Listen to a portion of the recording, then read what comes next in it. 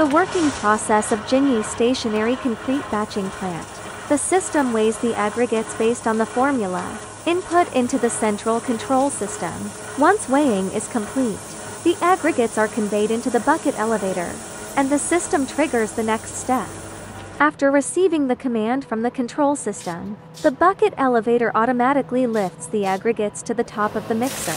Once the elevator touches the sensor, the materials are discharged into the mixer. Meanwhile, the water weighing system delivers the required water based on the formula inside the mixer.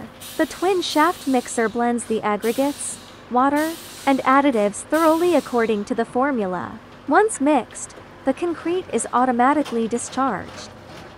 The mixed concrete is smoothly transferred to the construction site, used for roadwork, buildings, or precast component castings. With HZS automated solutions, we provide reliable, high-quality equipment for our clients' success. Thank you for watching. Your satisfaction is our greatest motivation.